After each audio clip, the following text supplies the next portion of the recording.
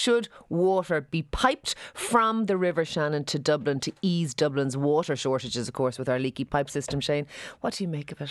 Look, there'll be opposition to this, and I kind of get depressed about this kind of opposition because we're an absolutely tiny country, and I hate when it's presented as you guys up in Dublin getting everything and taking everything. I don't accept that argument. I think it's a depressing argument because, look, the reality is Dublin is the economic engine. Whether people like it or not, Dublin is the economic engine of the country. If Dublin fails, the country fails. So if there's a water crisis in Dublin, that affects all the multinationals who are in the Greater Dublin area. That affects the entire country, including people who live outside the Greater Dublin area. So I get really depressed. Like, perhaps there are environmental and ecological issues about taking water from the Shannon.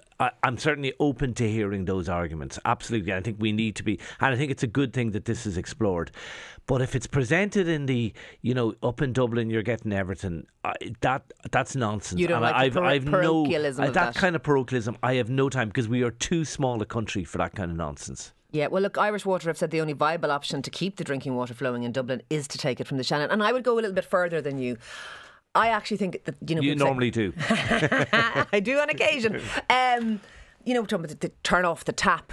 What if we turned off the tap? We subsidise, those of us who live in the urban centres, it's not just Dublin, it's also places like Cork, actually subsidise rural Ireland. In rural Ireland, you don't want to hear this, but local property tax is taken from Dublin and is sent to several counties in rural Ireland.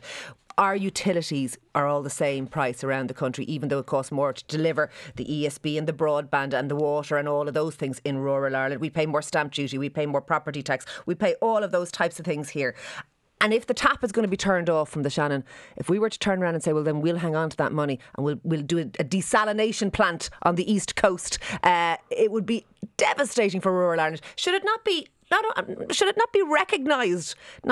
That Dublin actually helps rural Ireland. Are you not falling into the same trap as the people who are opposing? Us and them. Yeah. And that's... I probably am, but I think what we should be getting away from. I'm reacting to the fact that they're going, don't be coming here taking our water. Hang on a second, you take an awful lot of money. You're subsidised to live by the good people. If you're a public sector worker in Dublin and you're a public sector worker on the same pay in rural Ireland, you're better off living in rural Ireland. Okay, I prefer that you scratch our backs, we'll scratch Let's your all backs. scratch each other's backs and be nice to each other. Give us the water from the Shannon.